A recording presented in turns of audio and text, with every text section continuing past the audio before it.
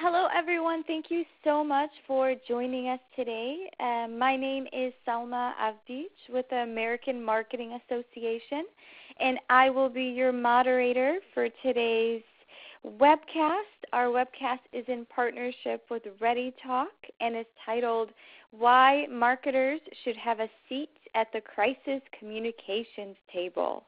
Okay, so before we officially start, I do want to cover these important housekeeping items. So our session is being recorded today and will be made available to you on ama.org/webcast after the webcast is over.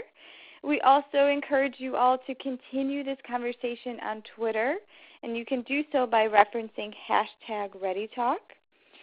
And if you have any technical or content-related questions, please feel free to ask them at any point. You can use our chat area, which is located on the left-hand side of your screen. All right, so with that, I'm very pleased to introduce our speaker. So we have Conroy Boxhill, who's the CEO at Gladiator RMS, with us. And before I pass it over to Conroy, I do want to share a little bit about him. So prior to embarking on his own venture, Conroy was an executive vice president, corporate crisis reputation management for Edelman in Atlanta. And he has nearly 20 years of experience in managing corporate reputation, executive visibility, and crisis and issues management programs for Fortune 500 companies.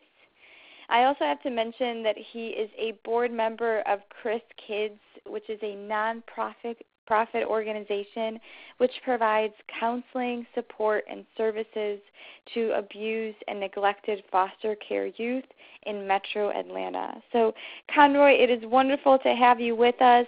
I will turn it over to you now to officially get us started. Excellent. Thank you, Selma. Well, hello, everyone. Thank you for taking the time to join us. I'm really excited to spend some time with you today and share information that I think is critical about why marketers should have a seat at the crisis communications table. I've spent the better part of 10 years of my career really focused on crisis communication, and it's been really exciting to see the transformation that the communications landscape has gone through, particularly with the emergence of smart devices, and the fact that people are much more connected and involved than ever before. So things that typically were isolated can be brought to the forefront much more quickly, and as a result, brands are being held even more accountable than they were before. So today, we're going to spend some time talking about some of the crisis management trends that I've seen, particularly in the last 12 to 18 months, and what some of those implications are for marketers, some things for you to keep top of mind. I want to talk about how risk management needs to be embedded into how you think about your marketing campaigns. There is real opportunity, as you'll hear from me later, for marketers to be an important partner to the organization from a reputation and crisis management perspective. And I believe marketers can do it both proactively and in moments of crisis. We're going to talk through some examples and ways that I see that marketers can be more proactive in that regard. And then we're going to talk about what happens when the house is on fire. What do you do then? If you're sitting in marketing and historically you've just kind of kicked the can over to PR or to the CorpCom team, what do you do? And then throughout, I'm going to share some case studies, things that we're seeing in the current landscape that are instructive to, I believe, all professionals in the communications field to help both kind of protect brands and be in a position to use their the marketing arm as an important part of that. So let's jump right in. So what's going on in the landscape? If you were to turn on your television this morning, if you like GMA or if your favorite is the Today Show, or if you're watching your local news. But regardless of whatever it is, there are several issues that are just top of mind for brands because they have the potential to grab a hold of them whether or not the brand is expecting it or not. When you consider where we are nationally discussing things like immigration policy and how emotionally charged a topic like that is, you wouldn't consider that to be something that brands need to be concerned about. But obviously, with the population of the United States growing increasingly diverse, the employee base of many companies reflect many nationalities. And so you've got employers feeling compelled to take a position. You see that in companies that are dealing with issues such as the religious freedom bills that have popped up all across the United States. You've got corporations feeling compelled to come out and take a voice. You look at what's happening with the various movements, from everything from the Me Too movement to the anti-gun violence movement for young people. And you see that more than anything, what's happening in the world right now is that there is a real business opportunity with managing risk. As you can see from some of the stats that I'm sharing here, the importance of reputation risk and management, has made its way to the boardroom. It's no longer just for the functional roles to consider. There's real financial value for organizations to consider how they use all their assets available to them to manage reputation risk, because it has a real dollar value for companies. As you see here, 82% of companies are making substantial effort to do that. And when I read that statistic, what that told me was that it's important for marketers to pay attention to reputation management as part of the asset of the organization, because in many ways, that is how those in the C-suite think about reputation. And so marketers have an equal responsibility, I believe, along with communications professionals, PR folks, to protect reputation at all costs.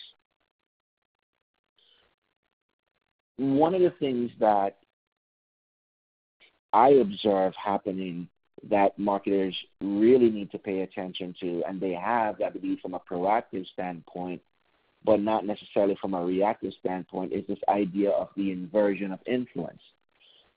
So 7-10 years ago, the old model was you've got a small group of people who sit at the top of the pyramid who are truly the influencers. They're the elite, and they have access because they're elite, because they're educated, because of whatever their socioeconomic situation is. They have access to information that what you would call the mass population does not. But in some ways, it's not completely was not considered completely a big deal, because there was at least a perception that the interests of the elite and those of the masses were interconnected in some way. Well, what you've seen is a flip of that, where we're operating in a very different reality, where it's not the small elite that are at the top of the pyramid anymore. It's flipped over, and we have a situation where the mass population, the everyday man, is wielding much more of the power in society, because there's the opportunity to force accountability. And so what you have is an increasing amount of distrust, right? People are calling brands, organizations, individuals to the carpet when they perceive them as not living up to what their values are, what they espouse to be. And so you see these mass movements happening, like with gun control, similar to the Me Too movement, for the equality and race issues like Black Lives Movement is pushing. You see much more of that kind of populist movement that's happening because technology and the access to it is really propelling the greater conversation amongst people. So what does this inversion of influence mean for marketers, and why should you care? Let's start with a couple of case studies. You may or may not have seen in the news around Starbucks issues where two African-American men walked into a Starbucks in a local Philadelphia store, and as they were sitting there, apparently for a few minutes, one of the employees of the store proceeded to ask them to either purchase an item from the store or ask them to leave. When the gentleman refused to do that, the police were called. I suspect this type of incident has happened in thousands of retail incidents all over the country. This was not the first and certainly wouldn't be the last. What's unique in the situation is the idea we're in the cell phone generation. We have citizen journalists who were there on the spot, and we see this all the time, recording that. And so here we have a situation where a cell phone video shared on social media makes the full circle and results in massive protests at the store and a real kind of public relations nightmare for the brand. And it speaks to this idea of, in a moment's notice, through a tweet, through a post on YouTube, or shared online through Instagram, a brand can be in real trouble. And the reason that's particularly important for marketers is chances are, because marketers own the social channels and are regularly engaging with stakeholders, marketers are likely the first to spot it. Certainly corporate communications has, in my experience, they have tools that they use to try to keep a pulse on kind of stakeholder perceptions, but marketers are in the trenches engaging with these individuals every day. And so I suspect very early on, the folks at Starbucks in their social media department, as well as their agencies, saw things light up on their channels when that occurred. And so what that tells you is it was no longer enough for Starbucks to issue a corporate apology. What ended up happening because of the inversion of influence is that the brand was compelled to roll out a much broader program. And so from a marketing perspective, the ability for marketing to be able to spot those types of things on the horizon is critically important for an organization, particularly in this area of inverse influence. And then another case study that I want to talk through is the recent issue around gun violence, which is another important point of discussion, not just for folks that are selling or manufacturing gun-related products, but for retail outlets. So REI, which is a major outdoor store, a store that sells, outdoor products, decided that it was no longer carry the products for a company called Vista Outdoors, which is a major outdoor gear company based in Salt Lake, Utah. But in addition to carrying a number of retail products, they make a number of gun-related products, whether it be ammunition or other related products.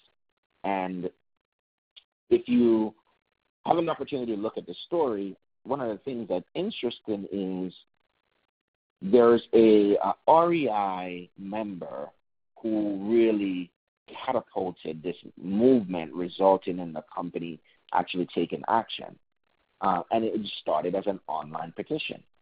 And very quickly, this person was able to kind of mobilize a larger subset of REI members who shared this perspective that this brand needed to this brand was not reflective of the values that they thought REI as a brand should carry, and so they were going to be very vocal about unless Vista took a stand publicly that they were going to try to boycott the brand.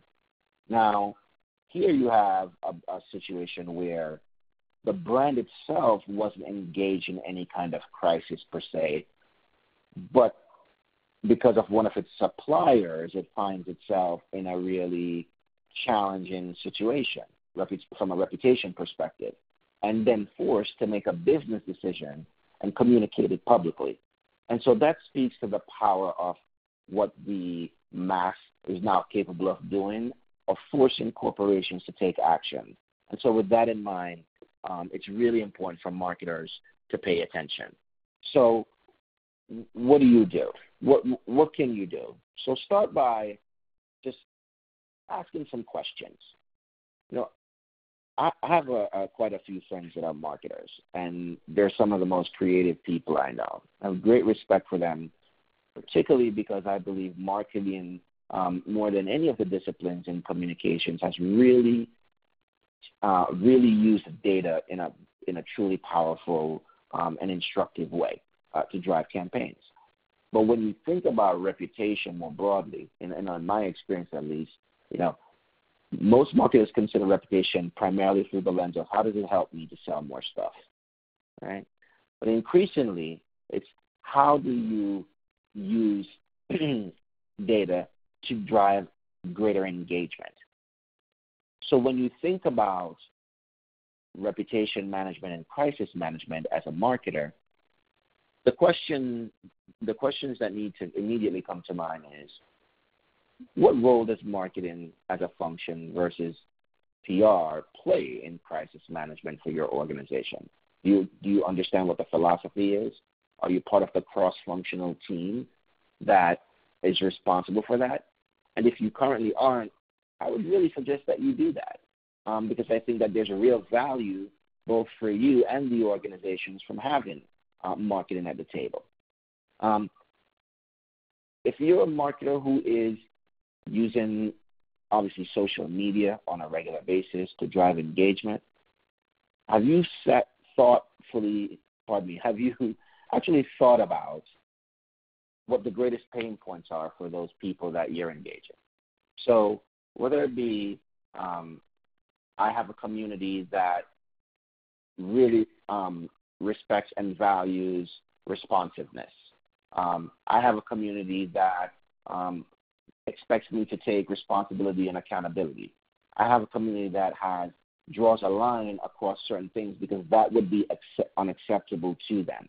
Really understanding where the things are from your relationship with your stakeholders and what things are non-negotiable are really important for overall reputation management. And marketers, I believe, have the best opportunity to provide that intel because of the level of engagement and the constant communication that's happening with an organization's stakeholders.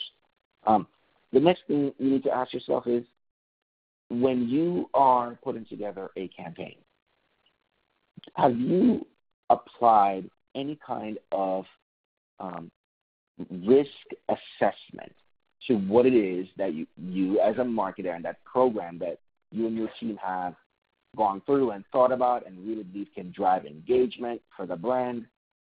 Have you considered the other side? Have you flipped the coin to consider, what if things were to go wrong? What could be potentially a landmine that we're stepping on? Are you inviting the corp comm or the crisis person on your team to review your campaigns before you launch them?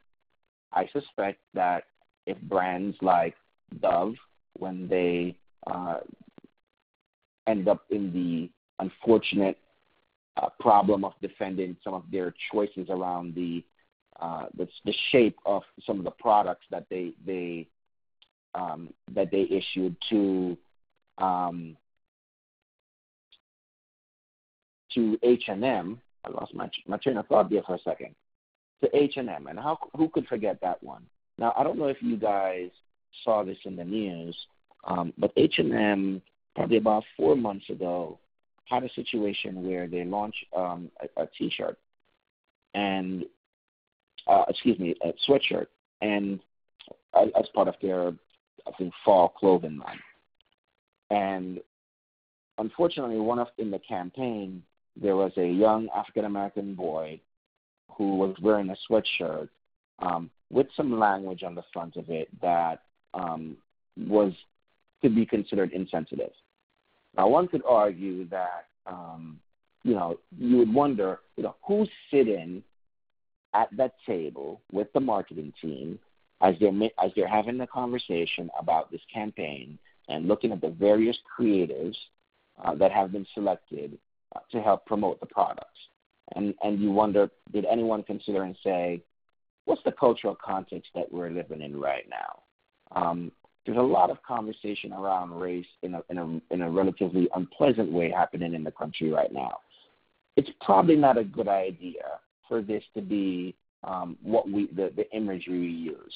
And so a bit of an extreme but an important example for all of you, that if you are launching a campaign and you are not having someone that is a non-marketer that has a bit of a risk management perspective to really ask the questions around where the vulnerabilities are in the campaign that you're about to launch, you're doing yourself and the organization a tremendous disservice. And finally, as a marketer, are there things that are vulnerabilities for the organization that, as part of your campaigns, you can help solve?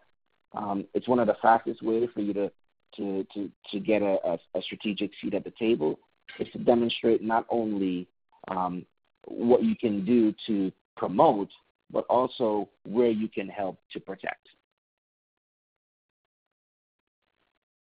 So from a protection perspective, one of the things that you need to understand, if you haven't seen the crisis plan for your organization, if there's not one, you need to get one quickly. But one of the things I always talk to clients about is you can't react to every matter the same way from a reputation perspective. So within your organization, you need some kind of escalation model that tells you when a problem is becoming increasingly more serious. So what I've shared is one that I use often with my clients. It's the equivalent of the stoplight +1, where there are things that will happen for brands that matters of where there's a reputation issue, where there are more serious than others, and so as a result require a different response from the organization.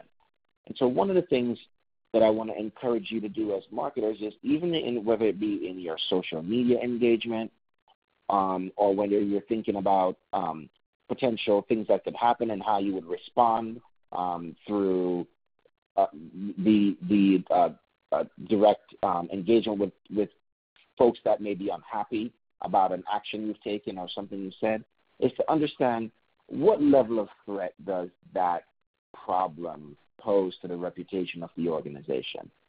And it would be an important thing for marketers to align yourselves with perhaps what CorpCom has, so you're singing from the same songbook. But if you don't, this is something that you can create yourself. So when is it a level 1 where you're just watching something? Something has emerged, but it doesn't require a response right away. So you're kind of just watching it. So to level 2, where, the organization has some risk because,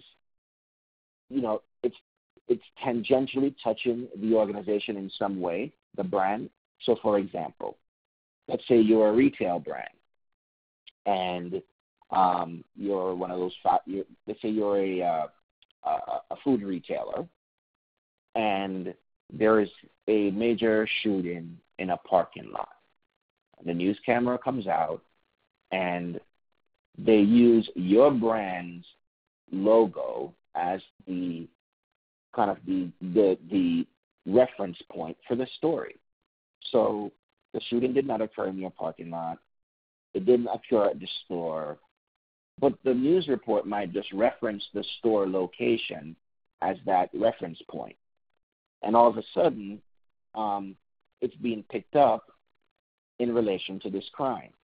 So in that very indirect way, here you have, as a marketer, you're out there engaging with your folks on social media, and chances are it's going to pop up that, hey, such and such happened at your location.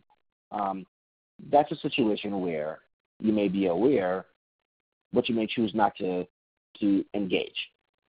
And then as you get more progressively serious, you have situations where now your brand at a level 3, for instance, is being scrutinized by key stakeholders, and it would require a response.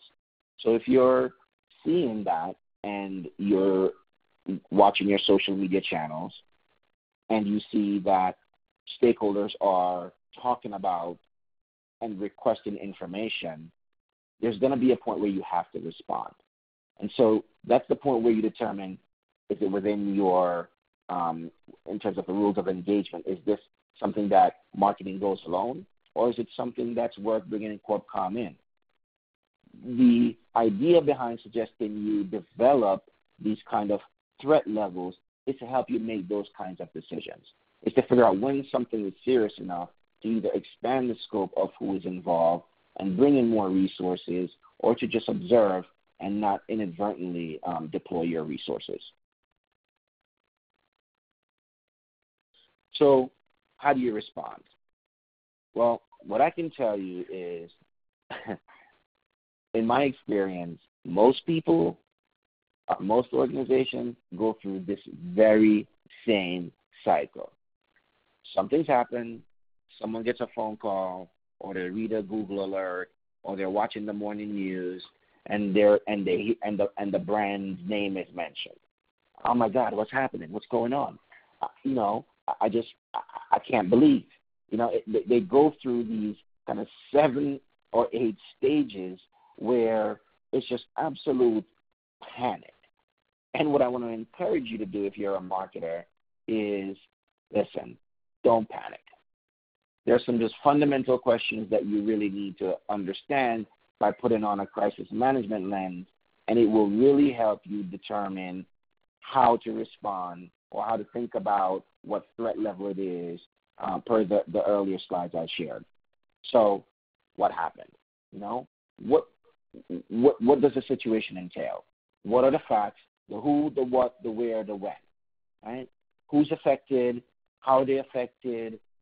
Try to get as much of that information as you can so that you understand really what are going to be the expectations of the brand in terms of response and engagement. And that's where I think marketers can use the vast amounts of data that they have to say, okay, when something happens, how much of a trend is this? Because we've got historical engagement data. How can we really help the organization determine through our own experience whether this is something worth responding to or not? When you consider the incident and what has occurred, the next thing for you to think through is, okay, who do I get involved? How quickly do I get involved? And how soon am I expected to respond? And oftentimes that's something that if you do well, you can turn what is a painful moment into a triumphant moment. Let's take, for example, KFC. So I want to tell you guys, I'm not sure if you're familiar with this case study or not, but it's fascinating. So KFC had a new provider, what do you call that? The supplier for to move their chickens, right? To get it transport their chickens. Sounds like I couldn't get that right. But the guys who bring them the chicken that we all go in and buy, right? So KFC takes on a new provider, and unfortunately, these guys are not up for the task. So you've got chicken piled up on the side of the road, and this happened in the UK, by the way, this particular incident. So chicken is piled up everywhere. Stores are closed down across the in the London market because they can't get chicken. There's no food to cook. So it becomes a crisis for the brand because you've got, unfortunately, people who are on television complaining profusely that they can't get their bucket of chicken. And that's a real problem for them. It was so much of a problem that they started calling the police, which is the reason I included this very fascinating tweet from the local police department imploring local citizens to stop calling them about the KFC shutting down. I mean, the brand couldn't be in a more painful and vulnerable position. But it wasn't corporate communications that turned around this moment for the brand. It was the CMO and her marketing agency. They took out a full-page ad in the two main papers with a very simple apology, but more importantly, a clever play on words. Play on a reassortment of their logo. And what was so clever about this marketing move was not only did the brand issue the apology to acknowledge that they had some issues, obviously, with service, but they did it so cleverly by being able to tie the apology to the brand in such a clever way that the apology itself silenced the criticism. It became the conversation and redirected the crisis for the brand. So I thought it was just a really brilliant way to demonstrate that marketers don't have to sit on the sidelines because you understand the voice of the brand. You understand kind of the cultural context that the brand is operating in. And so there are opportunities in moments where there are real business challenges where marketing has the opportunity to turn things around. And I thought this was a great example to share with y'all of how a marketing team did it really well. So if you don't have a great idea around how to flip your logo around or the words in your logo, if that's not an option, then there's just a good old tried and true process that if you are not working with your corp comms team, and if you don't have a corp comms team and you're a marketing department of 2 or 3 or 5 or whatever it is, or you're a single marketer and you're thinking through, what do I do if a crisis occurs? I would just urge you to take these steps. So start with just getting the facts, the who, the what, the when, the where. Understand what's happening here, and think through, who do I need to notify? If you're a partner with Corpcom, you've got to know, do I need to flag for them? Do I need to flag something to operations? Think through, after gathering the facts, who do you need to notify to be able to get the information you need to determine how you respond? What's going to be your response strategy? And so making sure that you get the right decision makers at the table is important so that you have a holistic perspective of how do you respond to this situation that has emerged. And then from there, you're prepared to communicate. What are the materials that you're going to need? Are you going to issue a tweet? Is it going to be how do you respond to people who are on your brand page on other social channels like Instagram or Facebook? Are you going to have the conversation on your wall? Are you going to take it private? Have those things, because marketers are responsible for those channels. So understanding what materials, how do you need the messaging to be and the content to be packaged in order to maintain the voice of the brand is really important. And then last but not least is to just communicate. Make sure that you're monitoring the response so that you can adjust how you continue to communicate. and engage with stakeholders as needed. And then finally, once you get through the moment, just don't take a breath and keep going. Really take the time to evaluate and analyze what you did wrong, what you did well, and what you can learn from it moving forward. So, some best practices for you to consider. Be proactive, okay? As a marketer, there's an opportunity for you to use the pulse that you get from engaging with stakeholders through the various social media channels, or as well as offline if you're doing offline activations. As a marketer, really pay close attention to what is the expectation of your stakeholders and how are they shifting over time. Be proactive in understanding what the pain points are for the brand and what you can do as a marketing team or a marketing department to help with that. I won't go through all the points on this slide, but a couple I'll point out is when something goes wrong as a marketer, one of the core things you need to think through is how do you empathize with the affected communities? Whether or not you may necessarily agree fully is not the point. The point is as much as CorpCom and the C-suite will lead on messaging, marketers have an opportunity to really demonstrate the empathy in a way that shows up authentically in social channels. And that's really important for the brand, both in the short term and in the long term. Last but not least, if something happens and you're aware of it and you've investigated it, it's important to take responsibility. There's nothing worse for a brand than to be perceived as trying to escape its responsibility. And so marketers need to understand, what does that look like for your brand? How does that manifest in the way in the content that you share in moments of crisis and in the moments immediately after? So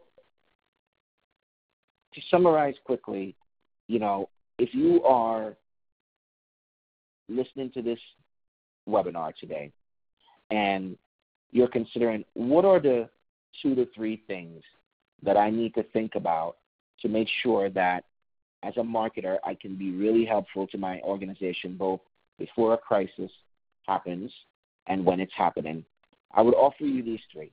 Number 1,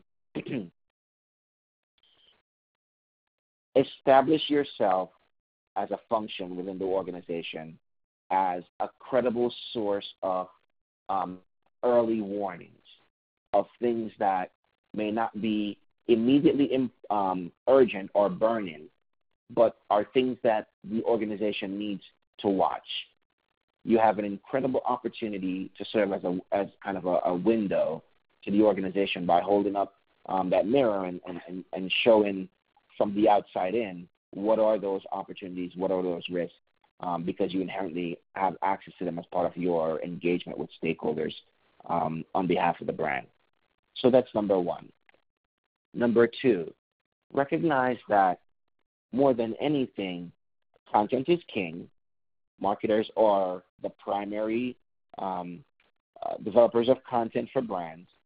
And in moments of crisis, content matters still.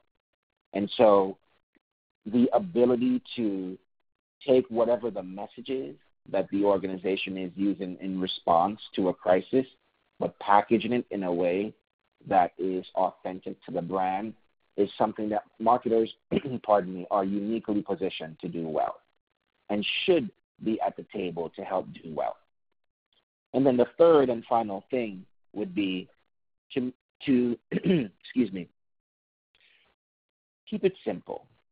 So if you are thinking through your crisis response and how you help your organization respond in one of those cycles they're going through when everyone is panicking because something has happened at the store level It's now gotten it's emerged on social media as a problem.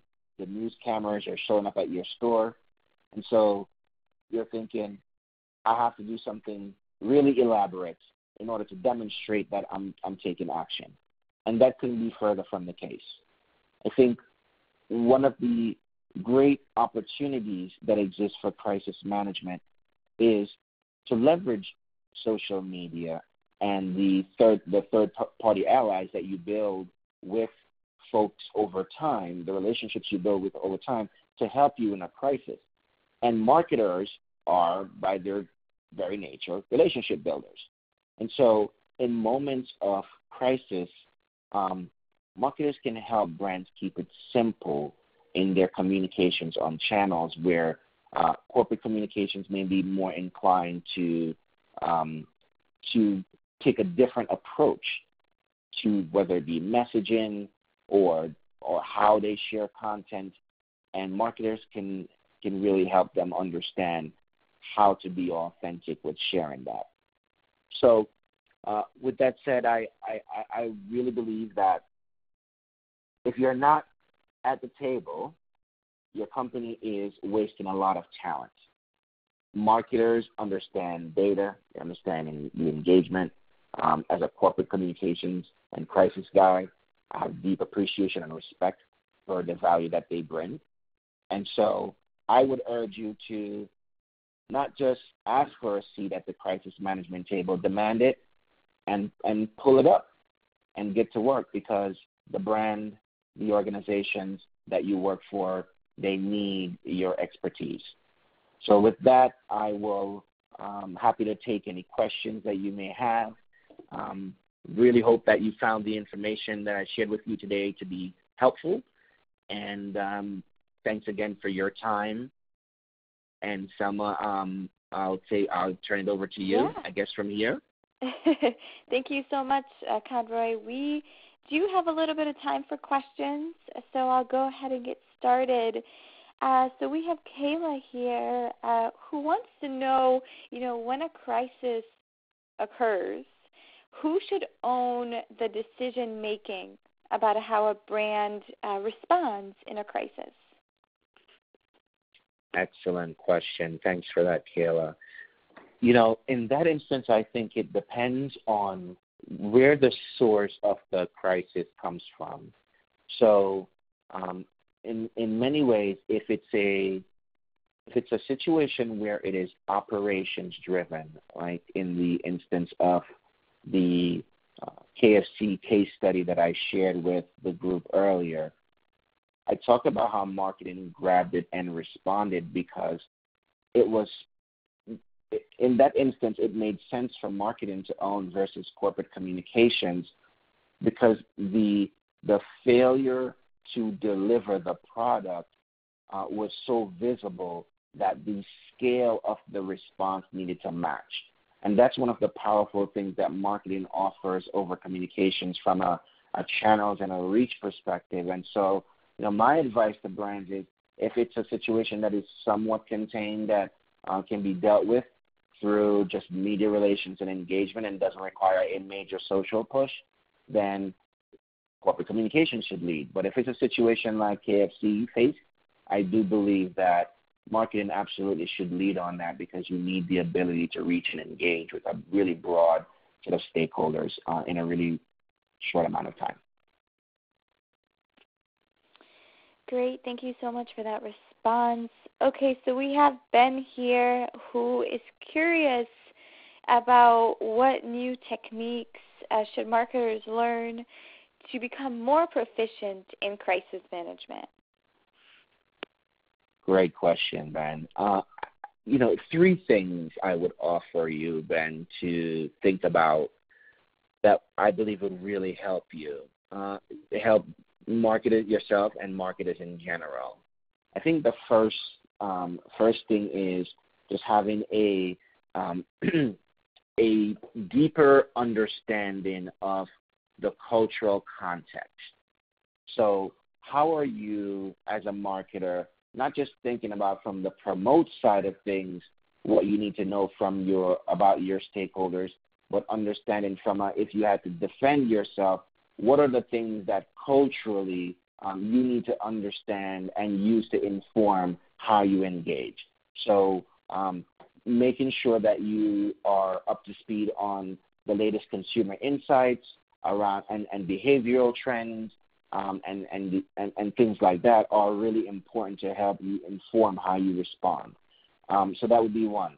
Number two, I would say, is how to think about kind of paid media and online reputation in much more proactive ways. Really understanding that you can be much more intentional about who you curate your reputation with, not just for the sake of driving sales, but for the sake of building reputation equity. So really understanding how you use your campaigns, in particular paid media, to build reputation reserve for yourself, I think is an important thing. And the third and final thing that I would say, Ben, is understanding how to better do risk assessments, not just on your major campaigns, but just your overall engagement posture. Really, on a routine basis, bringing to the table people that are not a part of your team on a regular basis to ask questions about why are you doing things the way you're doing them, and how can you be doing them differently. So bringing that outside perspective in. So, Ben, hopefully that's helpful to you, man. Wonderful. Thank you, Conroy. We do have a follow-up to your, you had just made a point about paid media. And so we have Lauren here who just wanted a little bit more information, a little bit more specifics on what role should paid media play in a crisis response? If you can give some specifics around that. Absolutely. So one of the great things that paid media has allowed brands to do is to almost draw nets around specific demographics of people, whether based on geography or any other or measures like that. I remember a particular situation where I had a client that was going through a very difficult and nasty negotiation with a partner on a deal, and that as a result of the deal or the inability to come to terms on the deal, my client was losing hundreds of thousands of dollars daily. And so they wanted to find a way to help convince this partner why it would be a good idea to move more quickly on the contract. And so one of the things that client asked me to do with my team and in partnership with their marketing team was to develop a package of content that really told the story of how our partner's inability to come to the table and get this deal done was really impacting the public in a very meaningful way. But not just anyone in the public, people who we knew will feel compelled to reach out to their local congressman, their local elected official, to raise the noise around why it was important to get this deal going. And we were able to use paid media because we didn't want to draw attention from the broader customer base in this. We want to be really focused. And so understanding that we were able to use a kind of click-to-call Google campaign to drive phone calls to important people that we wanted to let know that people were outraged that this deal wasn't done, because we knew that would apply pressure and try to hopefully compel our partner to be a little more amicable in the negotiation process. and it worked.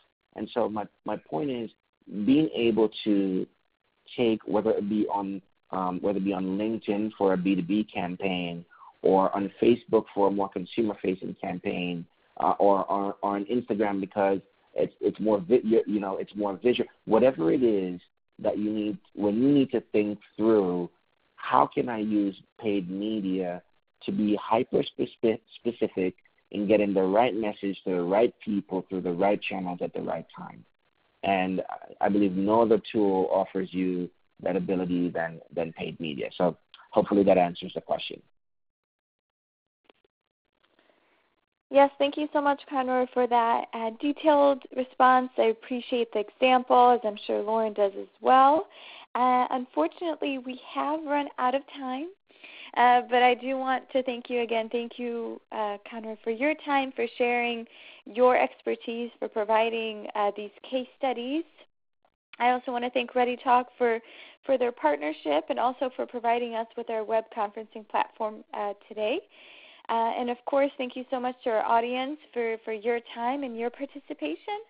I do want to remind you that this webcast will be archived on ama.org/webcast later on this afternoon. So please be sure to check that out if you want to reference any of these points. And if we did not have a chance to get to your question, we will come up with a plan to continue the conversation offline. So thank you so much, everyone, again, and I hope you have a great rest of your day.